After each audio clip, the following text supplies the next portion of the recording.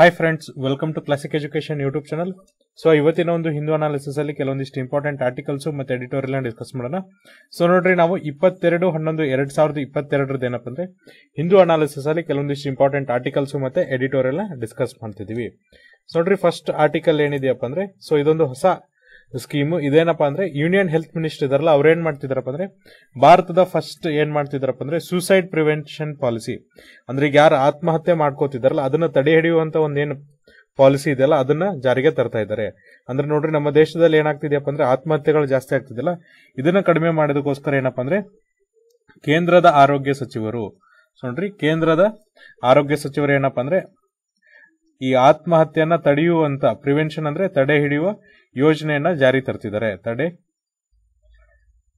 ಯೋಜನೆ ಏನ್ ಮಾಡ್ತಿದ್ದಾರೆ ಅಂದ್ರೆ ಜಾರಿಗೆ ತರ್ತಾ ಇದ್ದಾರೆ. ಸೊ ನೋಡ್ರಿ, ಈಗ ಯೂನಿಯನ್ ಹೆಲ್ತ್ ಮಿನಿಸ್ಟರ್ ಅಥವಾ ಕೇಂದ್ರ ಆರೋಗ್ಯ ಸಚಿವರು ಏನ್ ಮಾಡಿದಾರೆ ಅಂದ್ರೆ ಮಂಡೇ ಒಂದು ಪಾಲಿಸೀಸ್ ಅನೌನ್ಸ್ ಮಾಡಿದ್ರೆ. ಅದರ ಹೆಸರು ನ್ಯಾಷನಲ್ ಸೂಸೈಡ್ ಪ್ರಿವೆನ್ಷನ್ ಸ್ಟ್ರಾಟಜಿ. ಅಂದ್ರೆ ಈ ರಾಷ್ಟ್ರೀಯವಾಗಿ ಏನಪ್ಪಾ ಅಂದ್ರೆ ಆತ್ಮಹತ್ಯೆ ಮಾಡ್ಕೊಳ್ತಾರಲ್ಲ ಅವ್ರನ್ನ ಏನಪ್ಪಾ ಅಂದ್ರೆ ತಡೆ ಹಿಡಿಯುವಂತ ತಂತ್ರಗಾರಿಕೆ ಅಂತ ಇದನ್ನ ಕರೀತಾರೆ. ಇದು ನೋಡ್ರಿ, ದೇಶದಲ್ಲಿ ಏನಪ್ಪಾ ಅಂದ್ರೆ ಇಂಥದ್ದೊಂದು ಫಸ್ಟ್ ಇನಿಷಿಯೇಟಿವ್ಸ್ ಅಂತ ಹೇಳ್ತಿದ್ದಾರೆ. ಇಲ್ಲೇನ್ ಮಾಡ್ತಾರೆ ಅಂದ್ರೆ ಬೇರೆ ಬೇರೆ ಆಕ್ಷನ್ ಬಾಡೀಸ್ ಇರುತ್ತೆ ಅಥವಾ ಆಕ್ಷನ್ ಪ್ಲಾನ್ಸ್ ಅನ್ನ ತಗೋತಾರೆ. ಆಮೇಲೆ ಬೇರೆ ಬೇರೆ ಸೆಕ್ಟರ್ಸ್ ಅಂದ್ರೆ ಈಗ ನೋಡ್ರಿ ಹೆಲ್ತ್ ಡಿಪಾರ್ಟ್ಮೆಂಟ್ ಇರ್ಬೋದು, ಫೈರ್ ಫೈಟಿಂಗ್ ಇರ್ಬೋದು, ಬೇರೆ ಬೇರೆ ಡಿಪಾರ್ಟ್ಮೆಂಟ್ ಏನಪ್ಪಾ ಅಂದ್ರೆ ಕೊಲಾಬರೇಷನ್ಸ್ ಇರುತ್ತೆ ಅಥವಾ ಸಹಕಾರ ಇರುತ್ತೆ ಅಂತ ಹೇಳ್ತಿದ್ದಾರೆ. ಸೊ ಇದರಿಂದ ಏನಪ್ಪಾ ಅಂದ್ರೆ 2030 ಹೊತ್ತಿಗೆ ಏನ್ ಮಾಡ್ಬೇಕಪ್ಪ ಅಂದ್ರೆ ಈ ಸೂಸೈಡ್ ಇಂದ ಏನ್ ಸಾವಾಗುತ್ತಲ್ಲ ಅದನ್ನ ಎಷ್ಟು ಪರ್ಸೆಂಟೇಜ್ ಕಮ್ಮಿ ಮಾಡ್ಬೇಕಂತ ಮಾಡಿದಾರಪ್ಪ ಅಂದ್ರೆ 10% ಕಮ್ಮಿ ಮಾಡ್ಬೇಕಂತ ಮಾಡಿದ್ದಾರೆ. ಈಗ ನೋಡ್ರಿ, ಆತ್ಮಹತ್ಯೆಯಿಂದ ಸಾವಾಗುತ್ತಲ್ಲ ಅದರ ಪ್ರಮಾಣ ಏನಪ್ಪಾ ಅಂದ್ರೆ ಜಾಸ್ತಿ ಇದೆ. ಅದನ್ನ ಏನ್ ಮಾಡ್ಬೇಕಂತಿದ್ದಾರೆ ಅಂದ್ರೆ 10% ಕಮ್ಮಿ ಮಾಡ್ಬೇಕಂತ ಹೇಳ್ತಿದ್ದಾರೆ. ಜೊತೆಗೆ ನೋಡ್ರಿ, ಈ ಒಂದು ತಂತ್ರಗಾರಿಕೆಯಲ್ಲಿ ಏನಿದೆಯಪ್ಪ ಅಂದ್ರೆ ಒಂದು ಎಫೆಕ್ಟಿವ್ ಸರ್ವಿಲೆನ್ಸ್ ಮೆಕ್ಯಾನಿಸಮ್ ಇರುತ್ತೆ ಅಂತ ಹೇಳ್ತಿದ್ದಾರೆ. ಸೊ ನೋಡ್ರಿ, ಸರ್ವಿಲೆನ್ಸ್ ಅಂದ್ರೆ ಏನಪ್ಪಾ ಅಂದ್ರೆ ಈ ಗಸ್ತು ತಿರುಗೋದು ಅಥವಾ ಗಸ್ತು ಹೊಡೆಯೋದಿರುತ್ತಲ್ಲ, ಅಂದ್ರೆ ಒಬ್ಬರನ್ನ ಏನಪ್ಪಾ ಅಂದ್ರೆ ನಾವು ಕಣ್ಗಾವಲಾಗಿ ಕಾಯೋದಕ್ಕೆ ನಾವೇನಂತ ಕರಿತೀವಿ ಅಂದ್ರೆ ಸರ್ವಿಲೆನ್ಸ್ ಅಂತ ಕರಿತೀವಿ. ಸೊ ನೋಡ್ರಿ, ಹಾಗೆ ಕಣ್ಗಾವಲಾಗಿ ಅಂತ ಕಾಯುವಂತ ಒಂದು ಮೆಕ್ಯಾನಿಸಮ್ಸ್ ಇರುತ್ತೆ. ಯಾವ್ದಕ್ಕೋಸ್ಕರಪ್ಪ ಅಂದ್ರೆ ಯಾರೆಲ್ಲ ಸೂಸೈಡ್ ಮಾಡ್ಕೋತಾರಲ್ಲ ಅವ್ರನ್ನ ತಡೆ ಹಿಡಿದಕ್ಕೋಸ್ಕರ. ಇದು ಕೂಡ ಏನಪ್ಪಾ ಅಂದ್ರೆ ಮುಂದಿನ 3 ವರ್ಷಗಳವರೆಗೂ ಜಾರಿಗಿರುತ್ತೆ ಅಂತ ಹೇಳ್ತಿದ್ದಾರೆ. ಜೊತೆಗೆ ನೋಡ್ರಿ, ಕೆಲವೊಂದ್ ಕಡೆ ಏನ್ ಮಾಡ್ತಾರಪ್ಪ ಅಂದ್ರೆ ಹೊಸ ಡಿಪಾರ್ಟ್ಮೆಂಟ್ ಅನ್ನ ಎಸ್ಟಾಬ್ಲಿಷ್ ಮಾಡ್ತಾರೆ. ಎಸ್ಪೆಷಲಿ ನೋಡ್ರಿ ಔಟ್ ಪೇಷಂಟ್ ಡಿಪಾರ್ಟ್ಮೆಂಟ್ ಅನ್ನ ಎಸ್ಟಾಬ್ಲಿಷ್ ಮಾಡ್ತಾರೆ. ಯಾವ್ದಕ್ಕೋಸ್ಕರಪ್ಪ ಅಂದ್ರೆ ಸೈಕಿಯಾಟ್ರಿಕ್ ಡಿಪಾರ್ಟ್ಮೆಂಟ್ ಗೆ. ಈಗ ನೋಡ್ರಿ, OPD ನಾರ್ಮಲ್ ಆಗಿ ಏನಿರುತ್ತಪ್ಪ ಅಂದ್ರೆ ಎಲ್ಲ ಸಣ್ಣ ಪುಟ್ಟ ಜ್ವರ ಮತ್ತೆ ನೆಗಡಿ ಈ ತರದ ಕಾಯಿಲೆಗಳಿಗೆ ಮಾತ್ರ ಏನಪ್ಪಾ ಅಂದ್ರೆ ಔಟ್ ಪೇಷಂಟ್ ಡಿಪಾರ್ಟ್ಮೆಂಟ್ ಅನ್ನ ಮಾಡಿರ್ತಾರೆ. ಅದು ಬಿಟ್ಟಿಗೆ ಏನಪ್ಪಾ ಅಂದ್ರೆ ಸೈಕಿಯಾಟ್ರಿಕ್ ಅಂದ್ರೆ ಯಾರೆಲ್ಲ ಮಾನಸಿಕ ಖಿನ್ನತೆಗೆ ಒಳಗಾಗಿರ್ತಾರಲ್ಲ ಅವರಿಗೋಸ್ಕರ ನೋಡ್ರಿ ಸೈಕಿಯಾಟ್ರಿಕ್ ಔಟ್ ಪೇಷಂಟ್ ಡಿಪಾರ್ಟ್ಮೆಂಟ್ ಅನ್ನ ಎಸ್ಟಾಬ್ಲಿಷ್ ಮಾಡ್ತಾರೆ ಅಂತ ಹೇಳ್ತಿದ್ದಾರೆ. ಇವ್ರು ಏನ್ ಮಾಡ್ತಾರಪ್ಪ ಅಂದ್ರೆ ಯಾರೆಲ್ಲ ಸೂಸೈಡ್ ಮಾಡ್ಕೋಬೇಕಂತಾರೆ ಅಥವಾ ಯಾರೆಲ್ಲ ಮಾನಸಿಕ ಖಿನ್ನತೆಗೆ ಇರ್ತಾರಲ್ಲ ಅಂತವ್ರಿಗೆ ಏನ್ ಮಾಡ್ತಾರಂದ್ರೆ ಸೂಸೈಡ್ ಪ್ರಿವೆನ್ಷನ್ ಸರ್ವಿಸ್ ಅನ್ನ ಕೊಡ್ತಾರೆ. ಅಂದ್ರೆ ಆತ್ಮಹತ್ಯೆ ತಡೆ ಹಿಡಿಯುವಂತ ಕೆಲವೊಂದಿಷ್ಟು ಸೇವೆಗಳನ್ನ ಅವ್ರಿಗೆ ಕೊಡ್ತಾರೆ. ಜೊತೆಗೆ ನೋಡ್ರಿ, ಇದನ್ನ ಯಾವ್ದ್ರ ಮೂಲಕ ಕೊಡ್ತಾರಪ್ಪ ಅಂದ್ರೆ ಡಿಸ್ಟ್ರಿಕ್ಟ್ ಹೆಲ್ತ್ ಮೆಂಟಲ್ ಪ್ರೋಗ್ರಾಮ್ ಮೂಲಕ ಈ ಸರ್ವಿಸ್ ಅನ್ನ ಕೊಡ್ತಾರೆ. ಆಮೇಲೆ ಪ್ರತಿಯೊಂದು ಡಿಸ್ಟ್ರಿಕ್ಟ್ಸ್ ಅಲ್ಲಿ ಏನಪ್ಪಾ ಅಂದ್ರೆ ಈ ತರದ OPD ಇರುತ್ತೆ ಮುಂದಿನ 5 ವರ್ಷಗಳಲ್ಲಿ ಅಂತ ಅವರು ಹೇಳ್ತಿದ್ದಾರೆ. ಜೊತೆಗೆ ನೋಡ್ರಿ, ನೆಕ್ಸ್ಟ್ 8 ವರ್ಷದೊಳಗೆ ಏನಪ್ಪಾ ಅಂದ್ರೆ ಎಜುಕೇಶನ್ ಇನ್ಸ್ಟಿಟ್ಯೂಟ್ ಏನಿದೆ, ಶಿಕ್ಷಣ ಸಂಸ್ಥೆಗಳೇನಿದೆ, ಅಲ್ಲೇನ್ ಮಾಡ್ತಾರಪ್ಪ ಅಂದ್ರೆ ಈ ಮೆಂಟಲ್ ವೆಲ್ ಬೀಯಿಂಗ್ ಅಂದ್ರೆ ಒಬ್ಬ ಮನುಷ್ಯನ ಏನಪ್ಪಾ ಅಂದ್ರೆ ಮಾನಸಿಕ ಅಸ್ತವ್ಯಸ್ತ ಎಷ್ಟು ಚೆನ್ನಾಗಿರ್ಬೇಕು ಅನ್ನೋದನ್ನ ಏನಪ್ಪಾ ಅಂದ್ರೆ ಅವರ ಪಠ್ಯ ಪುಸ್ತಕದಲ್ಲಿ ಸೇರಿಸ್ತಾರೆ. ಕರಿಕ್ಯುಲಮ್ ಅಂದ್ರೆ ನೋಡ್ರಿ ಅವರ ಪಠ್ಯ ಪುಸ್ತಕದಲ್ಲಿ ಸೇರಿಸ್ತಾರೆ. ಅದು ಕೂಡ ಮುಂದಿನ 8 ವರ್ಷದಲ್ಲಿ ಇದನ್ನ ಏನಪ್ಪಾ ಅಂದ್ರೆ ಸೇರಿಸ್ತಾರೆ ಅಂತ ಹೇಳ್ತಿದ್ದಾರೆ. ಜೊತೆಗೆ ನೋಡ್ರಿ, ಇಲ್ಲಿ ಇನ್ನೂ ಒಂದು ಗೈಡ್ಲೈನ್ಸ್ ಅನ್ನ ಬಿಡ್ತಿದ್ದಾರೆ. ಯಾವ್ದಕ್ಕೋಸ್ಕರ ಗೈಡ್ಲೈನ್ಸ್ ಬಿಡ್ತಿದಾರಪ್ಪ ಅಂದ್ರೆ ಈಗ ನೋಡ್ರಿ, ಯಾರಾದ್ರೂ ಸೂಸೈಡ್ ಮಾಡ್ಕೊಂಡ್ರೆ ಮೀಡಿಯಾ ಏನ್ ರಿಪೋರ್ಟ್ ಮಾಡುತ್ತೆ, ಎಸ್ಪೆಷಲಿ ಯಾವುದೇ ಮೀಡಿಯಾ ಇರ್ಬೋದು, ಪ್ರಿಂಟ್ ಮೀಡಿಯಾ ಇರ್ಬೋದು, ಸೋಷಿಯಲ್ ಮೀಡಿಯಾ ಇರ್ಬೋದು, ಮೀಡಿಯಾ ಏನ್ ರಿಪೋರ್ಟಿಂಗ್ ಮಾಡತ್ತಲ್ಲ ಅದಕ್ಕೋಸ್ಕರ ಏನಪ್ಪಾ ಅಂದ್ರೆ ರೆಸ್ಪಾನ್ಸಿಬಲ್ ಆಗಿ ಅಂದ್ರೆ ಈ ರಿಪೋರ್ಟಿಂಗ್ ಆದ್ರೆ ಸೊಸೈಟಿಗೆ ಯಾವ ಸಂದೇಶವನ್ನ ಕೊಡ್ತೀರ ಅನ್ನೋದನ್ನ ಜವಾಬ್ದಾರಿಯಾಗಿ ನೀವು ತಗೋಬೇಕಾಗತ್ತೆ. ಹಾಗಾಗಿ ನೋಡ್ರಿ, ಮೀಡಿಯಾಸ್ ಏನಪ್ಪಾ ಅಂದ್ರೆ ಯಾವ್ದಾವ್ದನ್ನ ರಿಪೋರ್ಟಿಂಗ್ ಮಾಡ್ಬೇಕು, ಯಾವ್ದೆಲ್ಲ ರಿಪೋರ್ಟಿಂಗ್ ಮಾಡಬಾರ್ದು ಅಂತ ಅವ್ರಿಗೆ ಗೈಡ್ಲೈನ್ಸ್ ಅನ್ನ ಕೊಡ್ತಾರೆ. ಜೊತೆಗೆ ನೋಡ್ರಿ, ಏನಪ್ಪಾ ಅಂದ್ರೆ ಯಾವುದೇ ಒಂದು ವ್ಯಕ್ತಿ ಆತ್ಮಹತ್ಯೆ ಮಾಡ್ಕೋತಿದ್ರೆ ಅವನಿಗೆ ಏನ್ ಆಕ್ಸೆಸ್ ಇರುತ್ತೆ. ಈಗ ನೋಡ್ರಿ, ಆತ್ಮಹತ್ಯೆ ಮಾಡ್ಕೊಳ್ಳೋದಕ್ಕೆ ಸಾಕಷ್ಟು ಏನಪ್ಪಾ ಅಂದ್ರೆ ಆಕ್ಸೆಸ್ ಇರುತ್ತಲ್ಲ ಅದನ್ನ ಕಮ್ಮಿ ಮಾಡಕ್ಕೆ ಏನಪ್ಪಾ ಅಂದ್ರೆ ಮತ್ತೆ ಕಮ್ಮಿ ಮಾಡಿ ರಿಸ್ಟ್ರಿಕ್ಟ್ ಮಾಡಕ್ಕೆ ಗೈಡ್ಲೈನ್ಸ್ ಅನ್ನ ತಗೋತಾರೆ. ಜೊತೆಗೆ ನೋಡ್ರಿ, ಇನ್ನೂ ಒಂದು ಸ್ಟ್ರೆಸ್ ಏನಪ್ಪಾ ಅಂದ್ರೆ ಕಮ್ಯುನಿಟಿ ರೆಸಿಲಿಯನ್ಸ್ ಅಂದ್ರೆ ಈಗ ಈ ಸಮುದಾಯದ ಸ್ಥಿರತೆಯನ್ನ ಕಾಪಾಡೋದು ಅಥವಾ ಸಮುದಾಯನ ಏನಪ್ಪಾ ಅಂದ್ರೆ ಒಂದು ಸ್ಥಿರಬದ್ಧವಾದಂತಹ ಸಮುದಾಯವನ್ನ ಮಾಡೋದು ಇದರ ಮುಖ್ಯ ಉದ್ದೇಶ ಆಗಿದೆ ಅಂತ ಹೇಳ್ತಿದ್ದಾರೆ. ಸೊ ಇವ್ರು ಏನ್ ಮಾಡೋದಪ್ಪ ಅಂದ್ರೆ ಈ ಸಮುದಾಯದವರು ಯಾರೆಲ್ಲ ಆತ್ಮಹತ್ಯೆ ಮಾಡ್ಕೋತಿದ್ದಾರಲ್ಲ ಅಂತವ್ರನ್ನ ಏನಪ್ಪಾ ಅಂದ್ರೆ ತಡೆ ಹಿಡಿಯುವಂತ ಪ್ರಯತ್ನವನ್ನ ಮಾಡೋದಂತ ಹೇಳ್ತಿದ್ದಾರೆ. ಹಾಗಾದ್ರೆ ಈ ತಂತ್ರಗಾರಿಕೆ ಯಾಕೆ ಈಗ ಜಾರಿಗೆ ತಗೊಂಡ್ಬಂದ್ರು, ಇದು ನಿಮ್ಗೆ ಏನಪ್ಪಾ ಅಂದ್ರೆ ಈಗ ಕಾಡ್ತಿರುವಂತ ಮುಖ್ಯ ಪ್ರಶ್ನೆ ಆಗಿರುತ್ತೆ. ಸೊ ನೋಡ್ರಿ, ಈ ತಂತ್ರಗಾರಿಕೆನ ಯಾಕೆ ತಗೊಂಡ್ಬಂದ್ರೆ ಅಂದ್ರೆ ವಿಶ್ವ ಆರೋಗ್ಯ ಸಂಸ್ಥೆ ಏನಿದೆಯಲ್ಲ ಅವ್ರೇನ್ ಮಾಡಿದಾರೆ ಅಂದ್ರೆ ಈ ಆತ್ಮಹತ್ಯೆ ತಡೆಗಟ್ಟುವ ಒಂದು ತಂತ್ರಗಾರಿಕೆಯನ್ನ ಮಾಡಿದ್ರೆ. ಎಸ್ಪೆಷಲಿ ನೋಡ್ರಿ, ಯಾವ ಪ್ರದೇಶಕ್ಕಪ್ಪ ಅಂದ್ರೆ ಏಷ್ಯಾದ ಸೌತ್ ಈಸ್ಟ್ ಏಷ್ಯನ್ ಪ್ರದೇಶಕ್ಕೆ ಅಥವಾ ಆಗ್ನೇಯ ಏಷ್ಯಾ ಪ್ರದೇಶಕ್ಕೆ ಏನಪ್ಪಾ ಅಂದ್ರೆ ಈ ಆತ್ಮಹತ್ಯೆ ತಡೆ ಹಿಡಿಯುವಂತ ಒಂದು ತಂತ್ರಗಾರಿಕೆಯನ್ನ ಮಾಡಿದ್ದಾರೆ. ಆ ತಂತ್ರಗಾರಿಕೆಯಲ್ಲಿ ಏನ್ ಹೇಳಿದಾರಪ್ಪ ಅಂದ್ರೆ, ನೀವು ಇಲ್ಲಿ ಏನಪ್ಪ ಅಂದ್ರೆ ಆತ್ಮಹತ್ಯೆ ಏನಾಗ್ತಿದೆಯಲ್ಲ ಅದನ್ನ ಕಮ್ಮಿ ಮಾಡ್ಬೇಕಂತ ಹೇಳಿದ್ದಾರೆ. ಅದಕ್ಕೋಸ್ಕರ ನೋಡ್ರಿ ನಮ್ಮ union minister, especially union health minister ಏನ್ ಮಾಡಿದಾರಪ್ಪ ಅಂದ್ರೆ ಸೂಸೈಡ್ ಪ್ರಿವೆನ್ಷನ್ ಸ್ಟ್ರಾಟಜಿಯನ್ನ ತಗೊಂಡ್ಬಂದಿದ್ದಾರೆ. ನ್ಯಾಷನಲ್ ಸೂಸೈಡ್ ಪ್ರಿವೆಂಟೇಷನ್ ಸ್ಟ್ರಾಟಜಿಯನ್ನ ಜಾರಿಗೆ ತಗೊಂಡ್ಬಂದಿದ್ದಾರೆ. ಆಮೇಲೆ ನೋಡ್ರಿ ಈ WHO ಪ್ರಕಾರ ಏನ್ ಹೇಳ್ತಾರಪ್ಪ ಅಂದ್ರೆ, ಇದೇನು ಸೂಸೈಡ್ ಇದೆಯಲ್ಲ ಅದು ನಮ್ಮ ಕಲ್ಚರ್ ಮತ್ತೆ ಸೊಸೈಟಿ ಒಳಗೆ ಏನಪ್ಪಾ ಅಂದ್ರೆ ಒಂದು ಪಾರ್ಟ್ ಆಗಿ ಹೋಗ್ಬಿಟ್ಟಿದೆ ಅಂತ ಅವರು ಹೇಳ್ತಿದ್ದಾರೆ. ಜೊತೆಗೆ ನೋಡ್ರಿ ಕೇಂದ್ರ ಈ ಹೆಲ್ತ್ ಮಿನಿಸ್ಟರ್ ಏನ್ ಹೇಳ್ತಿದ್ದಾರೆ, ಆರೋಗ್ಯ ಸಚಿವರು ಏನ್ ಹೇಳ್ತಿದ್ದಾರೆ ಅಂದ್ರೆ, ಈ ಎಫರ್ಟ್ಸ್ ಏನಿದೆಯಲ್ಲ ಇದನ್ನ ಇನ್ನೂ ಜಾಸ್ತಿ ಮಾಡಬೇಕು. ಜೊತೆಗೆ ನೋಡ್ರಿ ನಾವು ಸೂಸೈಡ್ ಪ್ರಿವೆನ್ಷನ್ ಮಾಡಕ್ಕೆ ನಮಗೆ ಏನಪ್ಪಾ ಅಂದ್ರೆ ಬೇರೆ ಬೇರೆ ಡಿಪಾರ್ಟ್ಮೆಂಟ್ ಮತ್ತೆ ಬೇರೆ ಬೇರೆ ಕಮ್ಯುನಿಟಿ ಏನಪ್ಪಾ ಅಂದ್ರೆ ಸಹಕಾರ ಬೇಕಾಗುತ್ತೆ ಅಂತ ಹೇಳ್ತಿದ್ದಾರೆ. ಜೊತೆಗೆ ನೋಡ್ರಿ ಈ ಪಬ್ಲಿಕ್ ಏನಿದೆಯಲ್ಲ ಅವರು ಕೂಡ ಸಹಕಾರ ಕೊಟ್ರೆ ಮಾತ್ರ ನಾವೇನಪ್ಪ ಅಂದ್ರೆ ಈ ಆತ್ಮಹತ್ಯೆಗಳನ್ನ ಕಮ್ಮಿ ಮಾಡಕ್ಕೆ ಸಾಧ್ಯ ಆಗುತ್ತೆ ಅಂತ ಹೇಳ್ತಿದ್ದಾರೆ. ಹಾಗಾಗಿ ನೋಡ್ರಿ ಪ್ರತಿಯೊಬ್ಬ ಮನುಷ್ಯನಿಂದ ಹಿಡಿದು ಏನಪ್ಪಾ ಅಂದ್ರೆ ಕಮ್ಯುನಿಟಿವರೆಗೂ ಅಂದ್ರೆ ಒಬ್ಬ ಮನುಷ್ಯನಿಂದ ಹಿಡಿದು ಒಂದು ಸಮುದಾಯದವರೆಗೂ ಏನಪ್ಪಾ ಅಂದ್ರೆ ಸಪೋರ್ಟ್ ಅನ್ನೇ ಕೊಟ್ರೆ ಮಾತ್ರ ನಾವೇನಪ್ಪಾ ಅಂದ್ರೆ ಈ ಸುಸೈಡ್ ಅನ್ನ ನಿಲ್ಲಿಸಬಹುದು ಅಥವಾ ಆತ್ಮಹತ್ಯೆಗಳನ್ನ ನಿಲ್ಲಿಸಬಹುದು ಅಂತ ಹೇಳ್ತಿದ್ದಾರೆ. ಜೊತೆ ನೋಡ್ರಿ ಪ್ರತಿ ವರ್ಷ ಭಾರತದಲ್ಲಿ ಎಷ್ಟು ಜನ ಈ ಆತ್ಮಹತ್ಯೆಯಿಂದ ಸಾವಾಗ್ತಾರಪ್ಪ ಅಂದ್ರೆ 1 ಲಕ್ಷಕ್ಕಿಂತ ಅಧಿಕ ಜನ ಏನಪ್ಪಾ ಅಂದ್ರೆ ಪ್ರತಿ ವರ್ಷ ಆತ್ಮಹತ್ಯೆಯಿಂದ ತಮ್ಮ ಜೀವವನ್ನ ಕಳೆದುಕೊಳ್ತಾರೆ ಅಂತ ಹೇಳ್ತಿದ್ದಾರೆ. ಅದರಲ್ಲೂ ನೋಡ್ರಿ ಜಾಸ್ತಿ ಜನ ಸಾಯುವಂತ ಗ್ರೂಪ್ ಯಾವ್ದಪ್ಪ ಅಂದ್ರೆ 15 ರಿಂದ 29 ವರ್ಷದೊಳಗಿನ ಏನ್ ಕ್ಯಾಟಗರಿ ಜನ ಇದಾರಲ್ಲ ಇವ್ರೇನಪ್ಪಾ ಅಂದ್ರೆ ಆತ್ಮಹತ್ಯೆ ಮಾಡ್ಕೊಳ್ಳುವಂತ ಸಂಖ್ಯೆ ಜಾಸ್ತಿ ಆಗಿದೆ ಅಂತ ಹೇಳ್ತಿದ್ದಾರೆ. ಜೊತೆಗೆ ನೋಡ್ರಿ ಕಳೆದ 3 ವರ್ಷಗಳಲ್ಲಿ ಏನಾಗಿದೆಯಪ್ಪ ಅಂದ್ರೆ ಸುಸೈಡ್ ರೇಟು ಅಂದ್ರೆ ಈ ಸಾವಿನ ದರ, ಈ ಆತ್ಮಹತ್ಯೆಯಿಂದ ಸಾವಿನ ದರ ಏನಪ್ಪಾ ಅಂದ್ರೆ 1 ಲಕ್ಷ ಜನಕ್ಕೆ 10.2 ಇದ್ದಿದ್ದು ಈಗ 11.3 ಆಗಿದೆ. ಇದಕ್ಕೆ ಮೇ ಬಿ ಕಾರಣಗಳೇನಿರ್ಬೋದು ನೋಡ್ರಿ, ಪ್ಯಾಂಡಮಿಕ್ ಇರ್ಬೋದು, ಜಾಬ್ ಲಾಸ್ ಇರ್ಬೋದು, ಅನ್ಎಂಪ್ಲಾಯ್ಮೆಂಟ್ ಇರ್ಬೋದು, ಫ್ಯಾಮಿಲಿ ಪ್ರಾಬ್ಲಮ್ಸ್ ಇರ್ಬೋದು, ಇಲ್ನೆಸ್ ಇರ್ಬೋದು. ಈ ಅಷ್ಟು ರೀಸನ್ ಗಳಿಂದ ಏನಪ್ಪಾ ಅಂದ್ರೆ ಈ ಸಾವಿನ ದರ ಏನಿದೆಯಲ್ಲ ಅದು ಜಾಸ್ತಿ ಆಗಿದೆ. ಎಷ್ಟಿತ್ತಪ್ಪ ಅಂದ್ರೆ ಪ್ಯಾಂಡಮಿಕ್ ಇಂತ ಮುಂಚೆ 10.2 ಇದ್ದಿದ್ದು ಈಗ 11.3 ಆಗಿದೆ ಅಂತ ಹೇಳ್ತಿದ್ದಾರೆ. ಇದು ಕೂಡ ಏನಪ್ಪಾ ಅಂದ್ರೆ as per the documents record. ಇನ್ನು ಡಾಕ್ಯುಮೆಂಟ್ಸ್ ರೆಕಾರ್ಡ್ ತಗೊಳ್ಳಿಲ್ಲ ಅಂದ್ರೆ ಇನ್ನು ಕೂಡ ಜಾಸ್ತಿ ಇರುತ್ತೆ. ಆಮೇಲೆ ನೋಡ್ರಿ ಕಾಮನ್ ರೀಸನ್ ಏನಪ್ಪಾ, ಈಗೇನ್ ಆತ್ಮಹತ್ಯೆ ಮಾಡ್ಕೊಳ್ತಿದಾರಲ್ಲ ಇವ್ರು ಕೊಡುವಂತ ಕಾಮನ್ ರೀಸನ್ ಏನು, ಇವ್ರು ಆತ್ಮಹತ್ಯೆ ಮಾಡ್ಕೊಳ್ಳಕ್ಕೆ ಕಾಮನ್ ರೀಸನ್ಸ್ ಏನು ಅಥವಾ ಸಾಮಾನ್ಯ ಕಾರಣಗಳು ಏನಂತಂದ್ರೆ, ಸೊ ನೋಡ್ರಿ ಅವ್ರು ಕೊಡುವಂತ ಸಾಮಾನ್ಯ ಕಾರಣಗಳು ಏನಪ್ಪಾ ಅಂದ್ರೆ ಒಂದು ಫ್ಯಾಮಿಲಿ ಪ್ರಾಬ್ಲಮ್ಸ್, ಇನ್ನೊಂದು ಇಲ್ನೆಸ್. ಸೊ ನೋಡ್ರಿ ಒಂದೇನಪ್ಪಾ ಅಂದ್ರೆ ಈ ಕುಟುಂಬದ ಸಮಸ್ಯೆಗಳು ಏನಿರುತ್ತಲ್ಲ ಅದರಿಂದ ಆತ್ಮಹತ್ಯೆಯನ್ನ ಮಾಡ್ಕೋತಾರೆ. ಇನ್ನೊಂದೇನಪ್ಪಾ ಅಂದ್ರೆ ಅವರ ಆರೋಗ್ಯದ ಸಮಸ್ಯೆಯಿಂದ ಅಥವಾ ಅವ್ರಿಗೇನಪ್ಪಾ ಅಂದ್ರೆ ಅನಾರೋಗ್ಯದ ಕಾರಣದಿಂದ ಅವರು ಆತ್ಮಹತ್ಯೆನ ಮಾಡ್ಕೋತಾರೆ.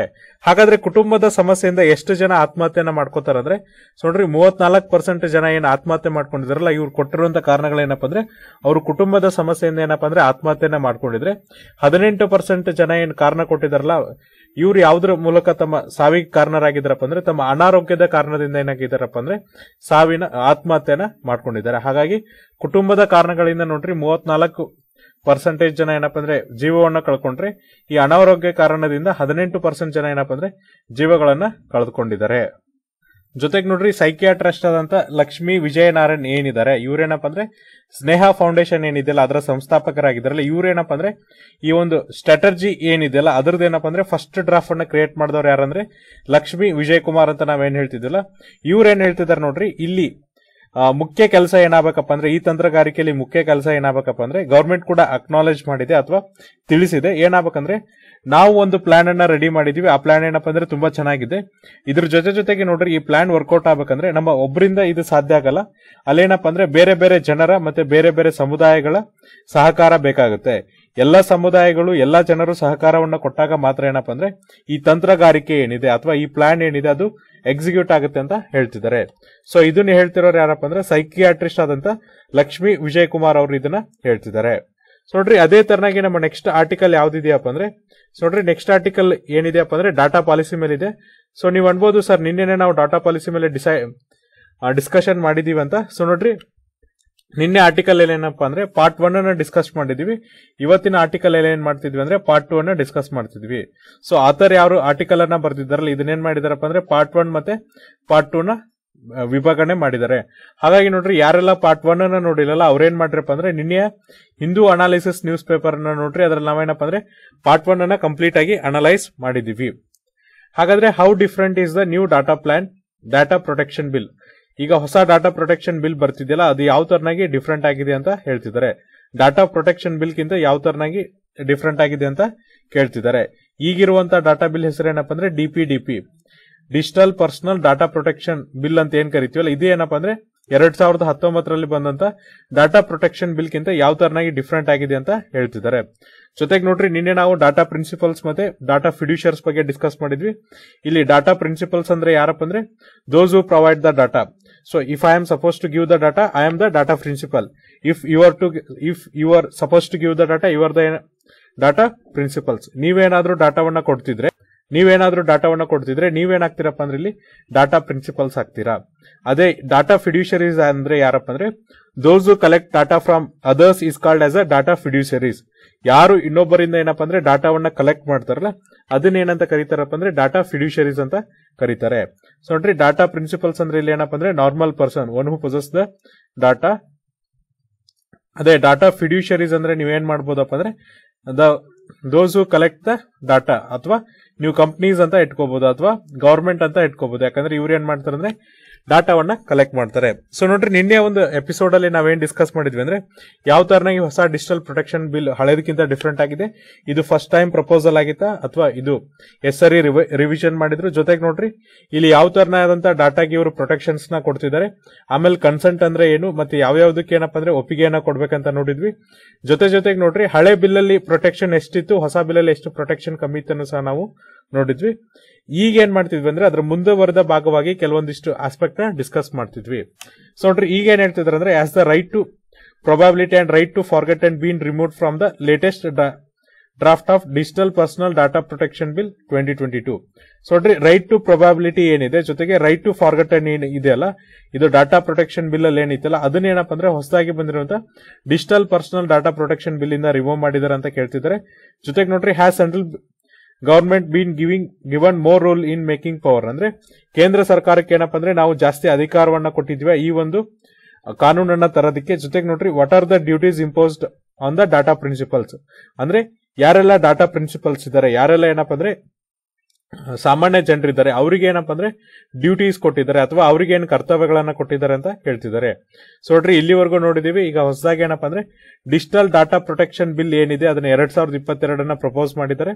ಆಮೇಲೆ ಇದನ್ನೇನ್ ಮಾಡಿದಾರಪ್ಪ ಅಂದ್ರೆ ಪಬ್ಲಿಕ್ ಕಮೆಂಟ್ಸ್ ಗೆ ಓಪನ್ ಮಾಡಿದ್ದಾರೆ. ಆಮೇಲೆ ನೋಡ್ರಿ ವೇರಿಯಸ್ ಎಲಿಮೆಂಟ್ಸ್ ಏನಿದೆಯಲ್ಲ ಅದನ್ನೇನಪ್ಪ ಅಂದ್ರೆ ಫಾರ್ ಎಕ್ಸಾಂಪಲ್ ಲೋಕಲೈಸೇಷನ್ ಇರ್ಬೋದು, ಆಮೇಲೆ ಚಿಲ್ಡ್ರನ್ಸ್ ಏನ್ ಡಾಟಾ ಪ್ರಿನ್ಸಿಪಲ್ಸ್ ಅಂತ ಕನ್ಸಿಡರ್ ಮಾಡಬಹುದಲ್ಲ, ಇದ್ರ ಬಗ್ಗೆ ನಾವೇನಪ್ಪ ಅಂದ್ರೆ ಇವತ್ತು ಡಿಸ್ಕಷನ್ ಅನ್ನ ಮಾಡ್ತಿದ್ವಿ. ಅದ್ರ ಮೊದಲ ಭಾಗವಾಗಿ ನೋಡ್ರಿ ನಾವ್ ಈಗ ಏನ್ ಡಿಸ್ಕಸ್ ಮಾಡ್ತಿದ್ವಿ ಅಂದ್ರೆ what are the sum data protection right that the bill is missing. ಅಂದ್ರೆ ಯಾವ್ಯಾವ ಡಾಟಾ ಪ್ರೊಟೆಕ್ಷನ್ಸ್ ಬಿಲ್ ಅಲ್ಲಿ ಕೆಲವೊಂದಿಷ್ಟು ಟರ್ಮ್ಸ್ ಇತ್ತಲ್ಲ ಅದನ್ನೇನಪ್ಪ ಅಂದ್ರೆ ಈಗ ಬಿಲ್ ಮಿಸ್ ಮಾಡ್ತಿದ್ಯಲ್ಲ ಅದ್ರ ಬಗ್ಗೆ ಡಿಸ್ಕಷನ್ ಮಾಡ್ತಿದೀವಿ. ಹಾಗಾದ್ರೆ ನೋಡ್ರಿ ಯಾವ್ಯಾವ ಈ ಹಕ್ಕುಗಳನ್ನ ಈ data protection bill digitally personal data protection bill ಕಮ್ಮಿ ಮಾಡಿದೆ ಅಂದ್ರೆ, ಸೊ ನೋಡ್ರಿ ಫಸ್ಟ್ ರೈಟ್ ಏನ್ ಕಿತ್ಕೊಂಡಿದ್ಯಪ್ಪ ಅಂದ್ರೆ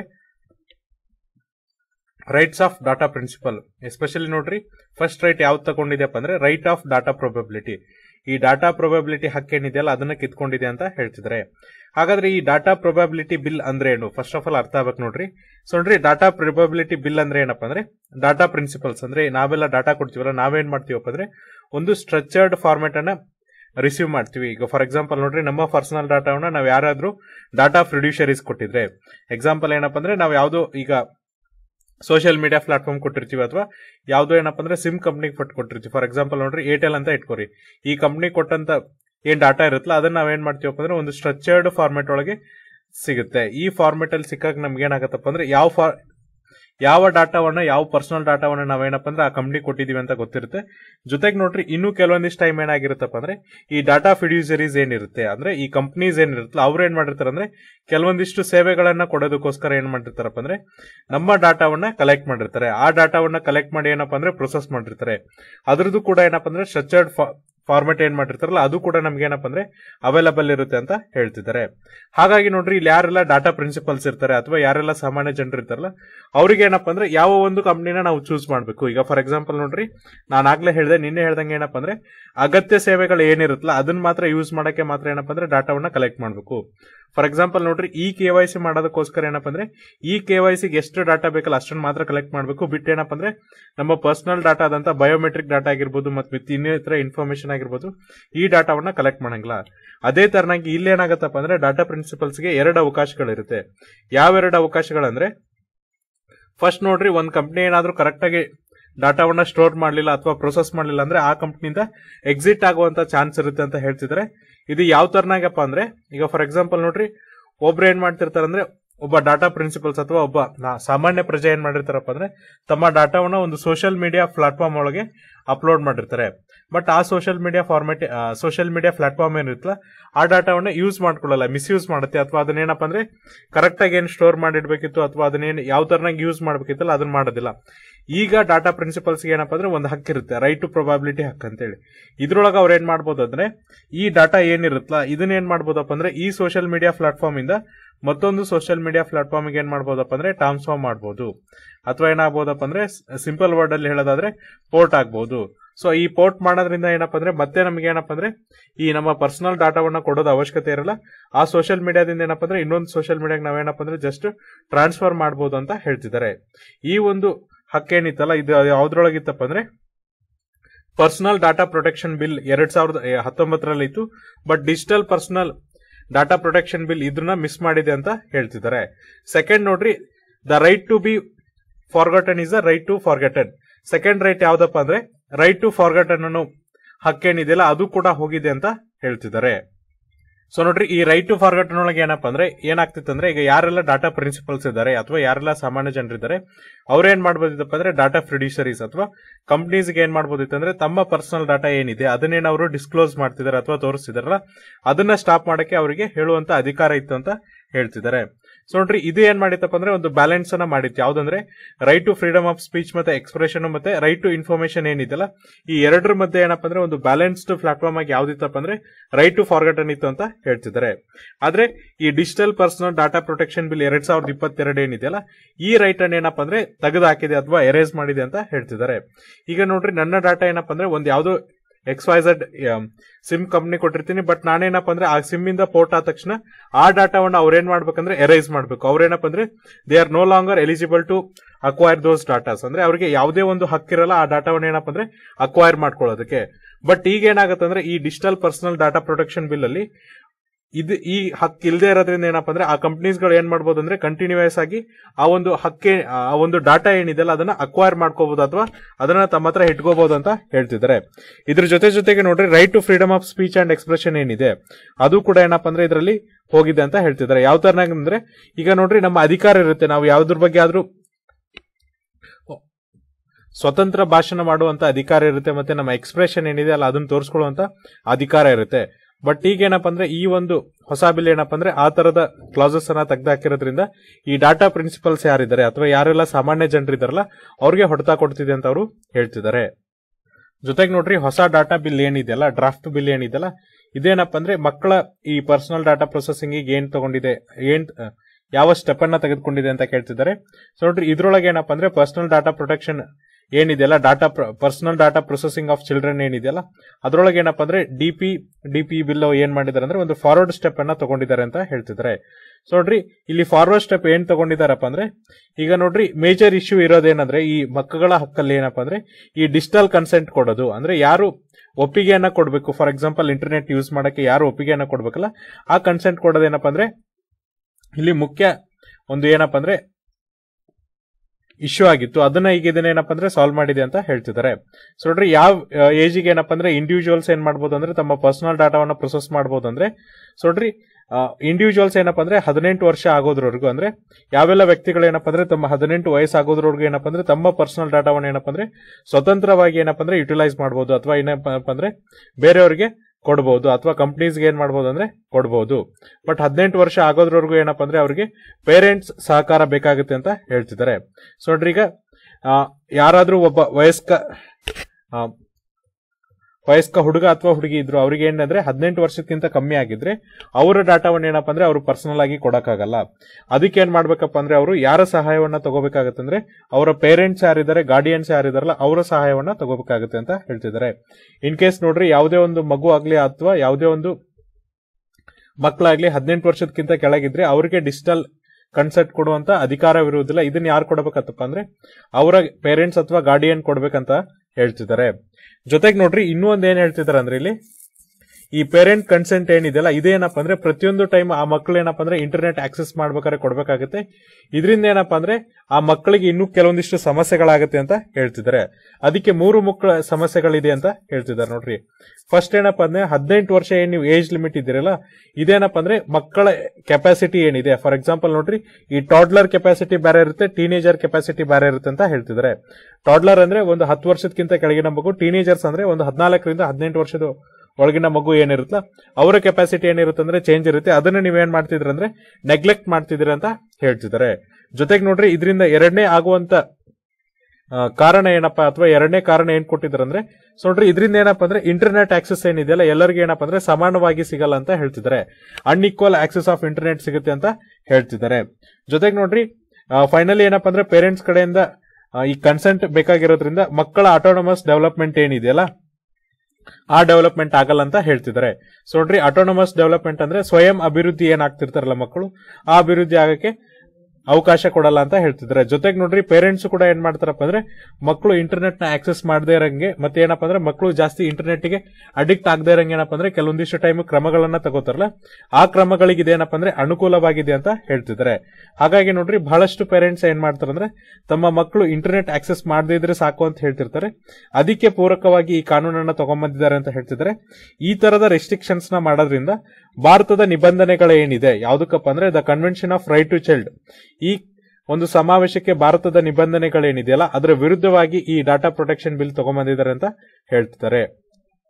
ನೆಕ್ಸ್ಟ್ ನೋಡ್ರಿ what changes have been made to data localisation requirement. ಈ ಡಾಟಾ ಲೋಕಲೈಸೇಷನ್ ಮಾಡೋದಕ್ಕೆ ಏನಪ್ಪ ಅಂದ್ರೆ ಏನೇನು ಚೇಂಜಸ್ ಮಾಡ್ಕೊಂಡಿದ್ದಾರೆ ಅಂತ ಕೇಳ್ತಿದ್ದಾರೆ. ಈಗ ನೋಡ್ರಿ ನಾವು ಪರ್ಸನಲ್ ಡಾಟಾ ಪ್ರೊಟೆಕ್ಷನ್ ಬಿಲ್ ಏನ್ 2019 ಇತ್ತು, ಆಮೇಲೆ ಡಿಪಿ ಬಿಲ್ ಏನಿದೆಯಲ್ಲ 2022 ಇದನ್ನ ಕನ್ಸಿಡರ್ ಮಾಡಿದ್ರೆ ಏನು ಚೇಂಜಸ್ ಆಗಿದೆಯಪ್ಪ ಅಂದ್ರೆ ಈ ಡಾಟಾ ಪ್ರೊಟೆಕ್ಷನ್ ಏನಿದೆಯಲ್ಲ ಡಾಟಾ ಲೋಕಲೈಸೇಷನ್ ಅಥವಾ ಕ್ರಾಸ್ ಬಾರ್ಡರ್ ಡಾಟಾ ಫ್ಲೋ ಬಗ್ಗೆ ಏನಪ್ಪ ಅಂದ್ರೆ ಕೆಲವೊಂದಿಷ್ಟು ಚೇಂಜಸ್ ಅನ್ನ ಮಾಡ್ಕೊಂಡಿದ್ದಾರೆ ಅಂತ ಹೇಳ್ತಿದ್ದಾರೆ. ನೋಡ್ರಿ ಈ ಪರ್ಸನಲ್ ಡಾಟಾ ಪ್ರೊಟೆಕ್ಷನ್ ಬಿಲ್ 2019 ಏನ್ ಮಾಡಿತ್ತಪ್ಪ ಅಂದ್ರೆ ಒಂದು ಟ್ರೈಡ್ ಕೆಟಗರೈಸೇಷನ್ ಕೊಟ್ಟಿತ್ತು. ಅದ್ರ ಮೇಲೆ ಏನಪ್ಪ ಅಂದ್ರೆ ಪರ್ಸನಲ್ ಡಾಟಾ ಏನಿದೆಯಲ್ಲ ಅಕ್ರಾಸ್ ಬಾರ್ಡರ್ ಏನಾಗಬಹುದಿತ್ತಪ್ಪ ಅಂದ್ರೆ ಮೂವ್ ಆಗಬಹುದಿತ್ತು ಅಂತ ಹೇಳ್ತಿದ್ದಾರೆ. ಜೊತೆಗೆ ನೋಡ್ರಿ ಈ ಒಂದು ಬಿಲ್ ಅಲ್ಲಿ ಏನಪ್ಪ ಅಂದ್ರೆ ಗವರ್ಮೆಂಟ್ ಇಂಟ್ರೆಸ್ಟ್ ಅನ್ನ ತಗೊಂಡ್ಕೊಂಡಿದ್ರು ಯಾವ್ದಕ್ಕೋಸ್ಕರಪ್ಪ ಅಂದ್ರೆ ಈ ಕ್ರಾಸ್ ಬಾರ್ಡರ್ ಡಾಟಾ ಏನ್ ಫ್ಲೋ ಆಗುತ್ತಲ್ಲ ಎಸ್ಪೆಷಲಿ ನೋಡ್ರಿ ಸೆನ್ಸಿಟಿವ್ ಪರ್ಸನಲ್ ಡಾಟಾ ಮತ್ತೆ ಕ್ರಿಟಿಕಲ್ ಪರ್ಸನಲ್ ಡಾಟಾ ಏನಿರುತ್ತಲ್ಲ ಅದನ್ನ ಹೋಗದೇ ಇರೋಂಗೆ ಏನಪ್ಪ ಅಂದ್ರೆ ಹೆಚ್ಚಿನ ಕಾಳಜಿಯನ್ನ ವಹಿಸಿದ್ರು ಯಾವ್ದ್ರೊಳಗಂದ್ರೆ ಪರ್ಸನಲ್ ಡಾಟಾ ಪ್ರೊಟೆಕ್ಷನ್ ಬಿಲ್ 2019 ಅಂತ ಹೇಳ್ತಿದ್ದಾರೆ. ಜೊತೆಗೆ ನೋಡ್ರಿ ಅದ್ರ ಜೊತೆಗೆ ಏನಪ್ಪ ಅಂದ್ರೆ ಯಾರಿಗೆಲ್ಲ ಡಾಟಾ ಬೇಕಲ್ಲ ಅವ್ರೇನಪ್ಪ ಅಂದ್ರೆ ಲಾಫುಲ್ ಆಗಿ ಈಸಿ ಆಕ್ಸೆಸ್ ಮಾಡೋದಕ್ಕೆ ಮತ್ತೆ ನಮ್ಮ ಡಿಜಿಟಲ್ ಸಾವರ್ನಿಟಿನ ಮೇಂಟೈನ್ ಮಾಡೋದಕ್ಕೆ ಏನಪ್ಪ ಅಂದ್ರೆ 2019 ಬಿಲ್ ಹೆಚ್ಚಿನ ಮಹತ್ವವನ್ನ ಕೊಟ್ಟಿತ್ತಂತ ಹೇಳ್ತಿದ್ದಾರೆ. ಆಮೇಲೆ ನೋಡ್ರಿ ಈ ಡಾಟಾ ಲೋಕಲೈಸೇಷನ್ ರಿಕ್ವೈರ್ಮೆಂಟ್ ಏನಿದೆಯಲ್ಲ ಇದು ಏನಪ್ಪ ಅಂದ್ರೆ ಇಂಡಸ್ಟ್ರಿ ಕಡೆಯಿಂದ ಏನಪ್ಪ ಅಂದ್ರೆ ಸಿಗ್ನಿಫಿಕೆಂಟ್ ಆಗಿ ಅಷ್ಟು ಏನ್ ಕನ್ಸೆಂಟ್ ಬರ್ಬೇಕಿತ್ತು ಒಪ್ಪಿಗೆ ಬರ್ಬೇಕಿತ್ತಲ್ಲ ಆ ಒಪ್ಪಿಗೆ ಬರ್ಲಿಲ್ಲ ಅಂತ ಅವರು ಹೇಳ್ತಿದ್ದಾರೆ. ಯಾಕಂದ್ರೆ ಡಾಟಾ ಲೋಕಲೈಸೇಷನ್ಸ್ ಮಾಡ್ಬೇಕಾದ್ರೆ ಇಂಡಸ್ಟ್ರೀಸ್ ನೋಡ್ರಿ ಅವ್ರಿಗೆ ಆದಂತ ಏನಪ್ಪ ಅಂದ್ರೆ ಪ್ಲಾಟ್ಫಾರ್ಮ್ ಬೇಕಾಗುತ್ತೆ ಅಥವಾ ಅವ್ರಿಗೆ ಆದಂತ ಒಂದೇನಪ್ಪ ಅಂದ್ರೆ ಇನ್ಫ್ರಾಸ್ಟ್ರಕ್ಚರ್ ಬೇಕಾಗುತ್ತೆ. ಎಲ್ಲಾ ಡಾಟಾವನ್ನು ಸ್ಟೋರ್ ಮಾಡಿಡೋದಕ್ಕೆ ಆ ಇನ್ಫ್ರಾಸ್ಟ್ರಕ್ಚರ್ ಇರ್ಲೇ ಇಲ್ಲ. ಜೊತೆಗೆ ನೋಡ್ರಿ ಇಂಡಸ್ಟ್ರೀಸ್ಗೆ ಏನಾಗಿತ್ತಪ್ಪ ಅಂದ್ರೆ ತಮ್ಮ ಕಂಪ್ಲೈನ್ಸಸ್ ಏನಿದೆ ಅಂದ್ರೆ ಈಗ ಡಾಟಾ ಪ್ರೊಟೆಕ್ಷನ್ ಬಿಲ್ 2019 ಏನಿದೆಯಲ್ಲ ಪರ್ಸನಲ್ ಡಾಟಾ ಪ್ರೊಟೆಕ್ಷನ್ ಬಿಲ್ 2019 ಏನಿದೆಯಲ್ಲ ಅದಕ್ಕೆ ತಮ್ಮ ಕಂಪ್ಲೈನ್ಸ್ ತೋರಿಸ್ಕೊಳ್ಳೋಕೆ ಮತ್ತೆ ಆಪರೇಷನ್ ಕಾಸ್ಟ್ ಏನಿದೆಯಲ್ಲ ಇದು ಜಾಸ್ತಿ ಆಗ್ತಿತ್ತು. ಜೊತೆಗೆ ನೋಡ್ರಿ ಡಾಟಾವನ್ನ ಸ್ಟೋರ್ ಮಾಡಿ ಅದ್ರ ಚಾರ್ಜಸ್ ಏನಿದೆ ಮತ್ತೆ ಸೆಕ್ಯೂರಿಟಿ ರಿಸ್ಕ್ ಕೂಡ ಜಾಸ್ತಿ ಆಗ್ತಿತ್ತು.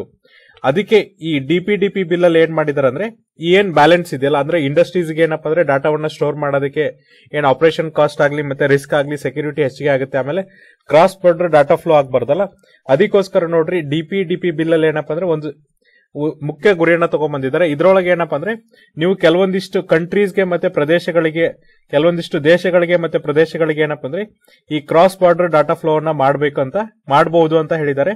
ಬಟ್ ಯಾವ್ದ್ರ ಮೂಲಕ ಮಾಡಬಹುದಪ್ಪ ಅಂದ್ರೆ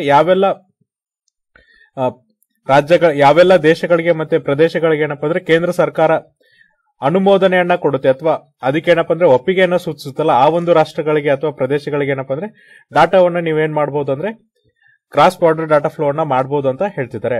ಆದ್ರೆ ನೋಡ್ರಿ ಈ ಡ್ರಾಫ್ಟ್ ಲೆಜಿಸ್ಲೇಷನ್ ಅಲ್ಲಿ ಏನು ಒಂದು ಫೇಲ್ಯೂರ್ ಆಗಿದೆಪ್ಪ ಅಂದ್ರೆ ಯೂನಿಯನ್ ಗವರ್ಮೆಂಟ್ ಅವರು ಯಾವ ಕ್ಯಾಟಗರೀಸ್ ಮೇಲೆ ಏನಪ್ಪಾ ಅಂದ್ರೆ ಈ ನೋಟಿಫಿಕೇಶನ್ಸ್ ನ ಇಶ್ಯೂ ಮಾಡಬಹುದು ಅಥವಾ ಯಾವ ಒಂದು ಬೇಸಿಸ್ ಮೇಲೆ ಏನಪ್ಪಾ ಅಂದ್ರೆ ಈ ಒಪ್ಪಿಗೆ ಅಥವಾ ಪರ್ಮಿಷನ್ಸ್ ನ ಕೊಡಬಹುದು ಅನ್ನೋದನ್ನ ಏನಪ್ಪಾ ಅಂದ್ರೆ ಹೇಳಿಲ್ಲ. ಅಂದ್ರೆ ಜಸ್ಟ್ ಏನ್ ಹೇಳಿದ್ರೆ ಅಂದ್ರೆ ಕೇಂದ್ರ ಸರ್ಕಾರದವರು ಒಪ್ಪಿಗೆಯನ್ನು ಸೂಚಿಸಬಹುದು ಅಂತ ಹೇಳಿದ್ದಾರೆ. ಬಟ್ ಯಾವ ಬೇಸಿಸ್ ಮೇಲೆ ಅವರು ಒಪ್ಪಿಗೆಯನ್ನು ಸೂಚಿಸಬೇಕು ಅದಕ್ಕಿರುವಂತ ಟರ್ಮ್ಸ್ ಅಂಡ್ ಕಂಡೀಷನ್ಸ್ ಏನಿದೆ ಅಂತ ಹೇಳಿ ಇದು ಡಿಫೈನ್ ಮಾಡಿಲ್ಲ ಅಂತ ಹೇಳ್ತಿದ್ದಾರೆ. ಹಾಗಾಗಿ ನೋಡ್ರಿ ಕೇಂದ್ರ ಸರ್ಕಾರದವರು ಯಾರಿಗ್ ಬೇಕಾದ್ರೂ ಒಪ್ಪಿಗೆಯನ್ನು ಸೂಚಿಸಬಹುದು. ಅದಕ್ಕೆ ಏನಪ್ಪಾ ಅಂದ್ರೆ ಯಾವುದೇ ತರನಾದ ಟರ್ಮ್ಸ್ ಅಂಡ್ ಕಂಡೀಷನ್ಸ್ ಇಲ್ಲ ಅಂತ ಇಲ್ಲಿ ಹೇಳ್ತಿದ್ದಾರೆ. ನೆಕ್ಸ್ಟ್ ನೋಡ್ರಿ, what design of the regulatory framework proposed under the bill. So ನೋಡ್ರಿ, ಈ ರೆಗ್ಯುಲೇಟರಿ ಫ್ರೇಮ್ವರ್ಕ್ ಏನ್ ಪ್ರಪೋಸ್ ಅನ್ನ ಮಾಡಿದ್ರು ಅಥವಾ ಅದನ್ನೇನು ಜಾರಿಗೆ ತರಬೇಕಂತ ಹೇಳಿದ್ರಲ್ಲ, ಇದು ಈ ಬಿಲ್ ಅಲ್ಲಿ ಏನ್ ಸ್ಥಾನವನ್ನ ಪಡೆದುಕೊಂಡಿದೆ ಅಂದ್ರೆ, ಸೊ ನೋಡ್ರಿ ಕಂಪ್ಯಾರಿಸನ್ ಮಾಡಿದ್ರೆ ನಾವು ಕಳೆದ ರೆಗ್ಯುಲೇಟರಿ ಫ್ರೇಮ್ವರ್ಕ್ ಏನಿದೆ ಅಂದ್ರೆ ಪರ್ಸನಲ್ ಡಾಟಾ ಪ್ರೊಟೆಕ್ಷನ್ ಬಿಲ್ ಏನಿದೆಯಲ್ಲ ಅದರೊಳಗೆ ಏನಪ್ಪಾ ಅಂದ್ರೆ ಒಂದು ರೆಗ್ಯುಲೇಟರ್ ಅನ್ನ ಅಥವಾ ನಿಯಂತ್ರಣಾಧಿಕಾರಿಯನ್ನ ಅಥವಾ ನಿಯಂತ್ರಣವನ್ನ ಮಾಡುವಂತ ಅಥವಾ ಕಾನೂನನ್ನ ಜಾರಿಗೆ ಮಾಡುವಂತ ಒಂದು ಏನಪ್ಪಾ ಅಂದ್ರೆ ನಿಯಂತ್ರಣಾಧಿಕಾರಿಯನ್ನ ಅಥವಾ ನಿಯಂತ್ರಣ ಮಂಡಳಿಯನ್ನ ಅವ್ರೇನಪ್ಪಾ ಅಂದ್ರೆ ಫಾರ್ಮೇಶನ್ ಅನ್ನ ಮಾಡಿದ್ರು. ಅದ್ರ ಹೆಸರು ಏನಿಟ್ಟಿದ್ರಪ್ಪ ಅಂದ್ರೆ ಡಾಟಾ ಪ್ರೊಟೆಕ್ಷನ್ ಅಥಾರಿಟಿ ಅಂತ ಹೆಸರಿಟ್ಟಿದ್ರು. ಸೊ ನೋಡ್ರಿ, ಈ ನಿಯಂತ್ರಣ ಮಂಡಳಿ ಹೆಸರು ಏನಿತ್ತಪ್ಪ ಅಂದ್ರೆ ಡಾಟಾ ಪ್ರೊಟೆಕ್ಷನ್ ಅಥಾರಿಟಿ ಅಂತ ಇತ್ತು. ಇದ್ರೊಳಗೆ ಏನಪ್ಪಾ ಅಂದ್ರೆ ಅವ್ರಿಗೆ ಏನೇನು ಅಧಿಕಾರಗಳನ್ನ ಕೊಟ್ಟಿದ್ರು ಅಂದ್ರೆ, ಸೊ ನೋಡ್ರಿ ಅವ್ರು ಫಸ್ಟ್ ಏನ್ ಮಾಡ್ಬೋದಪ್ಪ ಅಂದ್ರೆ ಏನೇನು ನಿಬಂಧನೆಗಳಿದೆ ಅಥವಾ ಏನೇನು ಕಾನೂನುಗಳಿದೆ ಅಲ್ಲ ಅದನ್ನೇನಪ್ಪ ಅಂದ್ರೆ ಜಾರಿಗೆ ತರಬಹುದು. ಅದನ್ನೇನ್ ಮಾಡ್ಬೋದಪ್ಪ ಅಂದ್ರೆ ಎನ್ಫೋರ್ಸ್ ಮಾಡ್ಬೋದು, ಅಂದ್ರೆ ಜಾರಿ ಮಾಡ್ಬೋದು. ಜೊತೆಗೆ ಆ ಕಾನೂನಿನ ಏನಾದ್ರೂ ಮಿಸ್ಯೂಸ್ ಮಾಡ್ಕೊಂಡ್ರೆ ಅದನ್ನೇನಪ್ಪ ಅಂದ್ರೆ ಅಡ್ಜುಡಿಕೇಶನ್ ಮಾಡಿ ಅಥವಾ ಅದ್ರ ನ್ಯಾಯಾಧೀಕರಣ ಮಾಡಿ ಏನಪ್ಪಾ ಅಂದ್ರೆ ತೀರ್ಪನ್ನು ಕೊಡುವಂತ ಅಧಿಕಾರವನ್ನ ಕೊಟ್ಟಿದ್ರು. ಬಟ್ ಈಗಿರುವಂತ ಡ್ರಾಫ್ಟ್ ಏನಿದೆಯಲ್ಲ ಇದೇನಪ್ಪ ಅಂದ್ರೆ ಈ ಸ್ಕೋಪ್ ಏನಿದೆ, ಈ ಡಾಟಾ ಪ್ರೊಟೆಕ್ಷನ್ ಅಥಾರಿಟಿ ಸ್ಕೋಪ್ ಏನಿದೆಯಲ್ಲ ಅದನ್ನ ಕಡಿಮೆ ಮಾಡಿದೆ ಅಂತ ಹೇಳ್ತಿದ್ದಾರೆ. ಜೊತೆಗೆ ನೋಡ್ರಿ 22 ಕ್ಲಾಸಸ್ ಏನಿದೆಯಲ್ಲ ಡಿಪಿ ಬಿಲ್ ಅಲ್ಲಿ, ಅದರಲ್ಲಿ ಕೇಂದ್ರ ಸರ್ಕಾರದ ಹತ್ರ ಏನಪ್ಪಾ ಅಂದ್ರೆ ಎಷ್ಟು ಕ್ಲಾಸಸ್ ಅಲ್ಲಿ ಅಧಿಕಾರವನ್ನ ಮಾಡುವ ಹಕ್ಕುಗಳಿದೆ ಅಂದ್ರೆ, ಸೊ ನೋಡ್ರಿ 14 ಕ್ಲಾಸಸ್ ಅಲ್ಲಿ ಏನಪ್ಪಾ ಅಂದ್ರೆ ಅಧಿಕಾರವನ್ನ ಮಾಡುವಂತ ಹಕ್ಕುಗಳಿದೆ ಅಥವಾ ಆ ಕ್ಲಾಸಸ್ ಅನ್ನ ಚೇಂಜ್ ಮಾಡುವ ಅಧಿಕಾರವಿದೆ ಅಂತ ಅವರು ಹೇಳ್ತಿದ್ದಾರೆ. ಇದು ಈಗ ಏನಾಗ್ತಿದೆಯಪ್ಪ ಅಂದ್ರೆ ಸಮಸ್ಯೆ ಆಗ್ತಿದೆ ಅಂತ ಹೇಳ್ತಿದ್ದಾರೆ. ಯಾಕಂದ್ರೆ ನೋಡ್ರಿ, ಈ 14 ಕ್ಲಾಸಸ್ ಗಳಲ್ಲೇನು ಅವರು ಪವರ್ ಅನ್ನ ಮಾಡಬಹುದು ಅಥವಾ ಅಧಿಕಾರವನ್ನ ಚಲಾಯಿಸಬಹುದಲ್ಲ, ಅದು ಈಗ ಪ್ರಾಬ್ಲಮ್ ಆಗ್ತಿದೆ ಅಥವಾ ಸಮಸ್ಯೆ ಆಗ್ತಿದೆ ಅಂತ ಹೇಳ್ತಿದ್ದಾರೆ. ಯಾಕಂದ್ರೆ ನೋಡ್ರಿ, ಸೆಂಟ್ರಲ್ ಗವರ್ಮೆಂಟ್ ಏನಿದೆ, ಕೇಂದ್ರ ಸರ್ಕಾರ ಏನಿದೆಯಲ್ಲ, ಅದೇ ಒಂದು ಏನಪ್ಪಾ ಅಂದ್ರೆ ದೊಡ್ಡ ಲಾರ್ಜೆಸ್ಟ್ ಡಾಟಾ ಫಿಡ್ಯೂಷರೀಸ್ ಆಗಿದೆ. ಅಂದ್ರೆ ಅದೇ ಏನಾಗ್ತಿದೆಯಪ್ಪ ಅಂದ್ರೆ ಬಹಳ ದೊಡ್ಡದೇನಾಗಿದೆಯಪ್ಪ ಅಂದ್ರೆ ಡಾಟಾ ಕಲೆಕ್ಟ್ ಮಾಡುವಂತ ಒಂದು ಕಂಪನಿ ಆಗಿದೆ ಅಥವಾ ಒಂದು ಡಾಟಾ ಕಲೆಕ್ಟ್ ಅನ್ನ ಮಾಡುತ್ತೆ ಅಂತ ಹೇಳ್ತಿದ್ದಾರೆ. ಸೊ ನೋಡ್ರಿ, ಈಗ ಸರ್ಕಾರದ ಹತ್ರ ಎಲ್ಲರ ಪರ್ಸನಲ್ ಡಾಟಾ ಎಷ್ಟಿದೆಯಪ್ಪ ಅಂದ್ರೆ ಮಿಲಿಯನ್ಸ್ ಆಫ್ ಇಂಡಿಯಾಸ್ ಅಂದ್ರೆ ಕೋಟಿಗಟ್ಟಲೆ ಜನರದ್ದು ಏನಪ್ಪಾ ಅಂದ್ರೆ ಈ ಪರ್ಸನಲ್ ಡಾಟಾ ಏನಪ್ಪಾ ಅಂದ್ರೆ ಸರ್ಕಾರದ ಹತ್ರ ಇದೆ ಅಂತ ಹೇಳ್ತಿದ್ದಾರೆ.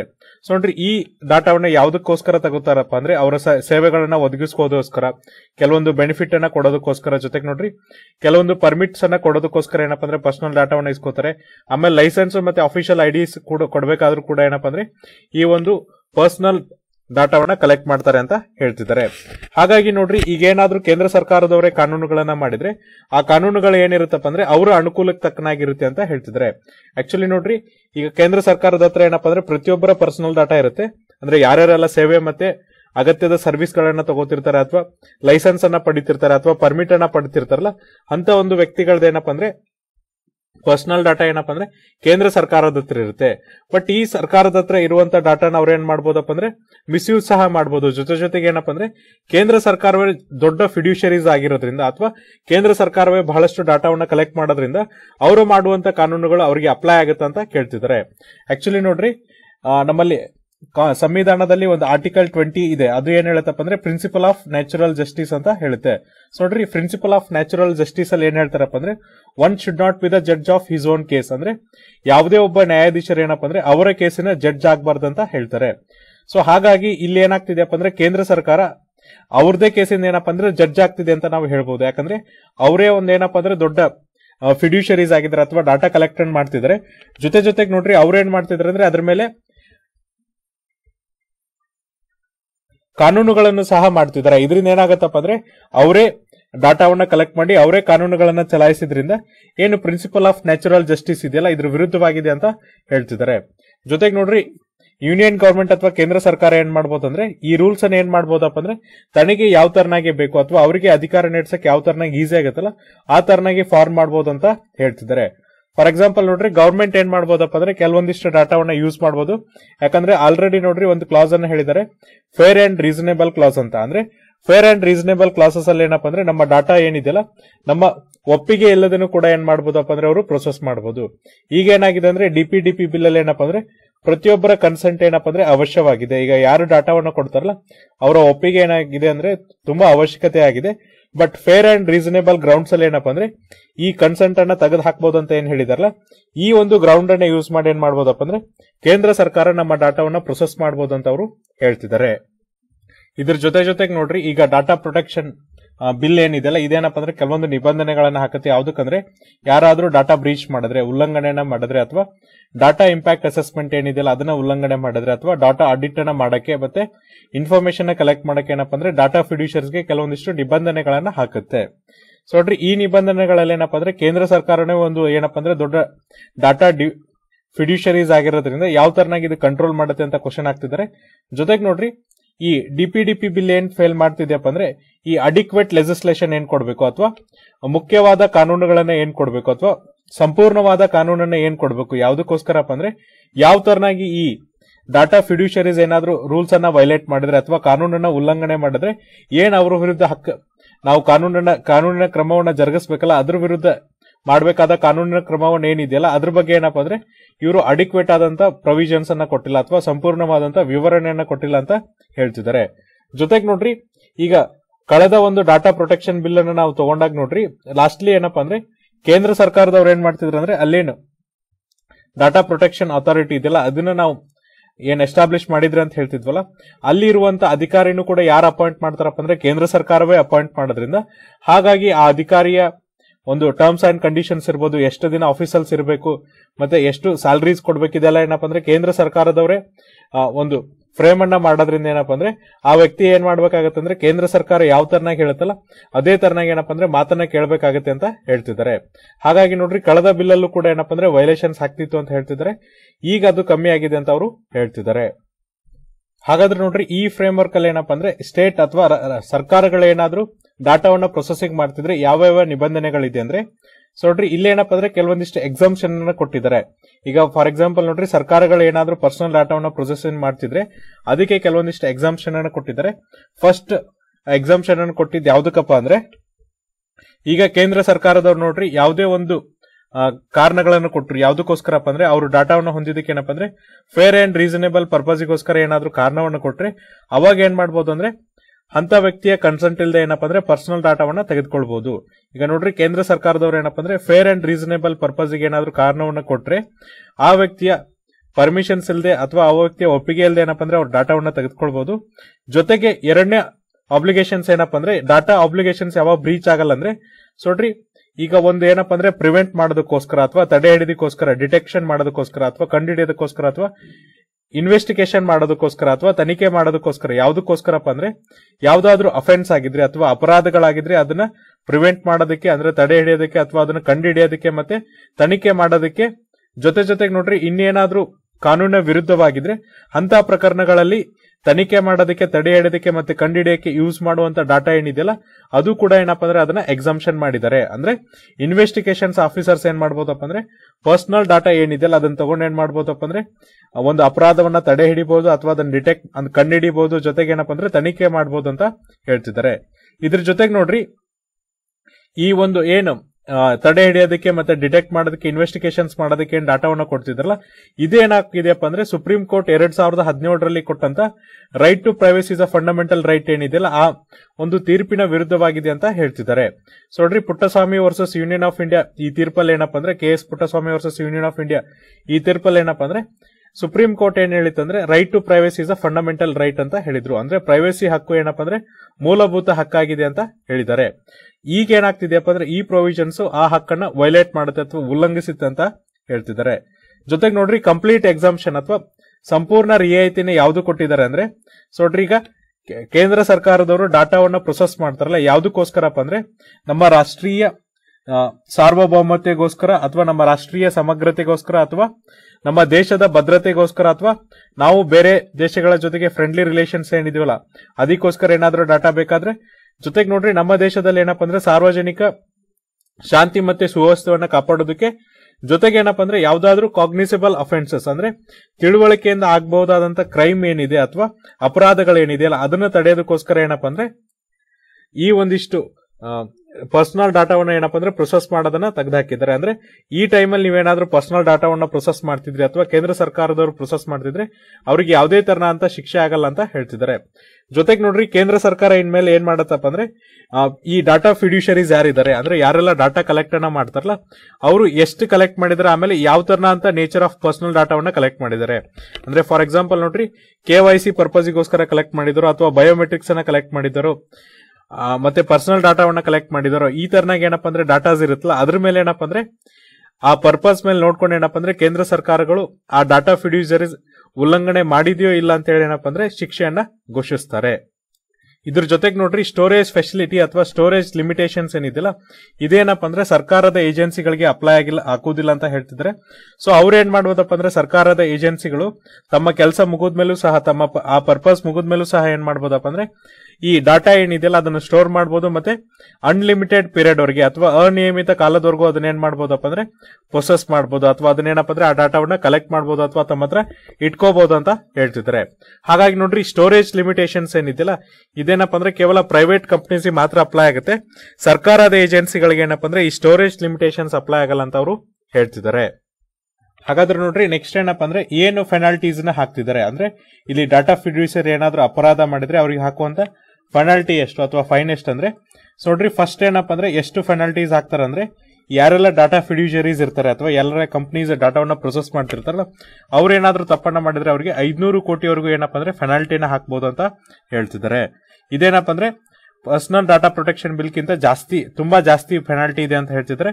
ಜೊತೆಗೆ ನೋಡ್ರಿ ಈ PDP ಅಥವಾ ಪರ್ಸನಲ್ ಡಾಟಾ ಪ್ರೊಟೆಕ್ಷನ್ ಬಿಲ್ ಅಲ್ಲಿ ಏನಪ್ಪಾ ಅಂದ್ರೆ ಯಾವ ತರನಾಗಿ ಕೆಲವೊಂದಿಷ್ಟು ಅಪರಾಧಗಳನ್ನ ರೆಕಗ್ನೈಸ್ ಮಾಡ್ತಿದ್ರಲ್ಲ ಈ DPDP ಬಿಲ್ ಅಲ್ಲಿ ಏನಪ್ಪಾ ಅಂದ್ರೆ ಆ ತರದ ಅಫೆನ್ಸಸ್ ಇಲ್ಲ ಅಥವಾ ಅಪರಾಧಗಳನ್ನ ರೆಕಗ್ನೈಸ್ ಮಾಡುವಂತ ಸಿಸ್ಟಮ್ ಇಲ್ಲ ಅಂತ ಹೇಳ್ತಿದ್ದಾರೆ. ಜೊತೆಗೆ ನೋಡ್ರಿ ಮೂರನೇದು ಇನ್ನೊಂದು ಡಿಸ್ಎಂಪವರಿಂಗ್ ಏನಪ್ಪಾ ಅಂದ್ರೆ ಈ ಡಾಟಾ ಪ್ರಿನ್ಸಿಪಲ್ಸ್ ಯಾರು ಇರ್ತಾರಲ್ಲ ಅವ್ರಿಗೆ ಏನಿದೆ ಡಿಸ್ಎಂಪವರಿಂಗ್ ಮಾಡ್ತಿದೆ ಅಥವಾ ಅವರ ಕರ್ತವ್ಯಗಳು ಅಥವಾ ಅವರ ಪವರ್ ಅನ್ನು ಏನ್ ಕಮ್ಮಿ ಮಾಡ್ತಿದೆ ಅಂದ್ರೆ DPDP ಬಿಲ್ ಅಂದ್ರೆ ಸೊ ನೋಡ್ರಿ PDP ಬಿಲ್ ಅಲ್ಲಿ ಏನಪ್ಪಾ ಅಂದ್ರೆ ಯಾರಾದ್ರೂ ಡಾಟಾ ಪ್ರಿನ್ಸಿಪಲ್ಸ್ ಏನಾದ್ರೂ ಮಿಸ್ಯೂಸ್ ಮಾಡಿದ್ರೆ ಅಥವಾ ಯಾರಾದ್ರೂ ವ್ಯಕ್ತಿಗಳ ಡಾಟಾವನ್ನ ಮಿಸ್ಯೂಸ್ ಮಾಡಿದ್ರೆ ಡಾಟಾ ಪ್ರೊಡ್ಯೂಸರ್ ಅಂತವ್ರಿಗೆ ಏನ್ ಮಾಡ್ತಿದ್ರಪ್ಪ ಅಂದ್ರೆ ಕಂಪನ್ಸೇಷನ್ ಅನ್ನ ಕೊಡ್ತಿದ್ರು. ಸೊ ನೋಡ್ರಿ ಕಂಪನ್ಸೇಷನ್ ಅಂದ್ರೆ ಪರಿಹಾರವನ್ನ ಕೊಡ್ತಿದ್ರು. ಬಟ್ ಈಗ DPDP ಬಿಲ್ ಅಲ್ಲಿ ಏನಪ್ಪಾ ಅಂದ್ರೆ ಈ ತರನ ಅಂತ ಡಾಟಾವನ್ನ ದುರ್ಬಳಕೆ ಮಾಡಿದ್ರು ಸಹ ಏನಪ್ಪಾ ಅಂದ್ರೆ ಅವರಿಗೆ ಈ ಕಂಪನ್ಸೇಷನ್ ಏನ್ ಕೊಡಬೇಕು ಅಥವಾ ಈ ಪರಿಹಾರವನ್ನ ಏನ್ ಕೊಡ್ಬೇಕಲ್ಲ ಆ ಪರಿಹಾರವನ್ನ ಕೊಡ್ತಾ ಇಲ್ಲ ಅಂತ ಅವರು ಹೇಳ್ತಿದ್ದಾರೆ. ಜೊತೆಗೆ ನೋಡ್ರಿ ನಾಲ್ಕನೇದಾಗಿ ಇನ್ನೂ ಒಂದು ಡಿಸ್ಎಂಪವರಿಂಗ್ ಮಾಡೋದೇನಪ್ಪ ಅಂದ್ರೆ ಇನ್ ಕೇಸ್ ನಾವು ಡಾಟಾ ಪ್ರಿನ್ಸಿಪಲ್ಸ್ ಏನಾದ್ರೂ ಡಾಟಾವನ್ನ ನಮ್ಮ ರೈಟ್ ಅನ್ನ ಚಲಾವಣೆ ಮಾಡ್ಬೇಕಾದ್ರೆ ಅಥವಾ ನಮ್ಮ ಹಕ್ಕುಗಳನ್ನ ಚಲಾವಣೆ ಮಾಡ್ಬೇಕಾದ್ರೆ ನಮ್ಮ ಕರ್ತವ್ಯಗಳ ಬಗ್ಗೆ ನಮಗೆ ಗೊತ್ತಿರಬೇಕು. ಇನ್ ಕೇಸ್ ನಾವು ನಮ್ಮ ಕರ್ತವ್ಯಗಳನ್ನ ಮರೆತ್ರೆ ನಮಗೇನಾಗತ್ತಪ್ಪ ಅಂದ್ರೆ ಪೆನಾಲ್ಟಿ ಹಾಕ್ತಾರೆ. ಅದು ಕೂಡ ಎಷ್ಟು ಪೆನಾಲ್ಟಿ ಹಾಕ್ತಾರೆ ಅಂದ್ರೆ 10,000 ರೂಪಾಯಿ ಪೆನಾಲ್ಟಿಯನ್ನ ಹಾಕ್ತಾರೆ. ಈಗ ನೋಡ್ರಿ ಡಾಟಾ ಪ್ರಿನ್ಸಿಪಲ್ಸ್ ಏನಪ್ಪಾ ಅಂದ್ರೆ ಅವ್ರ ಮೇಲೆ ಕೆಲವೊಂದಿಷ್ಟು ಕರ್ತವ್ಯಗಳನ್ನ ಕೊಟ್ಟಿದ್ರೆ ಈ ಕರ್ತವ್ಯಗಳನ್ನ ಅವರು ಸರಿಯಾಗಿ ನಿಭಾಯಿಸದೇ ಇದ್ರೆ ಅವ್ರಿಗೆ ಏನಪ್ಪಾ ಅಂದ್ರೆ 10,000 ರೂಪಾಯಿ ಫೈನ್ ಅನ್ನ ಹಾಕ್ತಾರೆ ಅಂತ ಹೇಳ್ತಿದ್ದಾರೆ. ಜೊತೆಗೆ ನೋಡ್ರಿ ಯಾವಾಗ ನಮ್ಮ ಹಕ್ಕುಗಳ ಬಗ್ಗೆ ನಾವು ಚಲಾವಣೆ ನಡೆಸಿರ್ತೀವಲ್ಲ ಅವಾಗ ನಾವೇನಪ್ಪಾ ಅಂದ್ರೆ ಕರೆಕ್ಟ್ ಆಗಿ ನಮ್ಮ ಕರ್ತವ್ಯಗಳನ್ನ ನಿಭಾಯಿಸ್ತಿದ್ರೆ ನಮಗೆ ಏನಾಗ್ತಾರೆ ಅಂದ್ರೆ 10,000 ರೂಪಾಯಿ ಫೈನ್ ಅನ್ನ ಹಾಕ್ತಾರೆ ಅಂತ ಹೇಳ್ತಿದ್ದಾರೆ. ಇದಿಷ್ಟು ಪೆನಾಲ್ಟೀಸ್ ಏನಪ್ಪಾ ಅಂದ್ರೆ ಈ ಡಾಟಾ ಫಿಡ್ಯೂಸರೀಸ್ ಮತ್ತೆ ಡಾಟಾ ಪ್ರಿನ್ಸಿಪಲ್ಸ್ ಮೇಲೆ ಹೊಸದಾಗಿರುವಂತ ಕಾನೂನು ಹಾಕಿರುವಂತ ಪೆನಾಲ್ಟಿ ಅಂತ ನಾವು ಹೇಳ್ಬೋದು. ಸೊ ನೋಡ್ರಿ ನಿಮ್ಮ ಎಕ್ಸಾಮಿನೇಷನ್ ಪಾಯಿಂಟ್ ಆಫ್ ವ್ಯೂ ಏನಪ್ಪಾ ಅಂದ್ರೆ ನಿಮಗೆ ಡಾಟಾ ಪ್ರೊಟೆಕ್ಷನ್ ಬಿಲ್ ಮೇಲೆ ಏನಪ್ಪಾ ಅಂದ್ರೆ ಒಂದು ಎಸ್ಸೆ ಕೇಳ್ತಾರೆ. ಹಾಗಾಗಿ ನಿನ್ನೆ ಮತ್ತೆ ಇವತ್ತಿನ ಅನಾಲಿಸಿಸ್ ಏನಿದೆಯಲ್ಲ ಎರಡೂ ನೋಡಿ ನೀವೊಂದು ಸಪರೇಟ್ ನೋಟ್ಸ್ ಮಾಡಿ ಇಟ್ಕೊಂಡು ಏನಪ್ಪಾ ಅಂದ್ರೆ ನಾಳೆ ನೀವು ಎಕ್ಸಾಮಿನೇಷನ್ ಅಲ್ಲಿ ಬರೆಯೋದ್ರಿಂದ ನಿಮಗೆ ಏನಪ್ಪಾ ಅಂದ್ರೆ ಹೆಚ್ಚಿನ ಅಂಕಗಳು ಸಿಗುತ್ತೆ ಅಂತ ಹೇಳ್ಬೋದಾಗಿದೆ. ಸೊ ಇದು ಏನಪ್ಪಾ ಅಂದ್ರೆ ಇವತ್ತಿನ ಹಿಂದೂ ಅನಾಲಿಸಿಸ್. ನಾಳೆ ಮತ್ತೊಂದಿಷ್ಟು ಆರ್ಟಿಕಲ್ಸ್ ಮತ್ತೆ ಎಡಿಟೋರಿಯಲ್ ಅನಲೈಸ್ ಮಾಡೋಣ. ಅಲ್ಲಿವರೆಗೂ ನೋಡ್ತಾ ಇರಿ classic education YouTube channel. Thank you.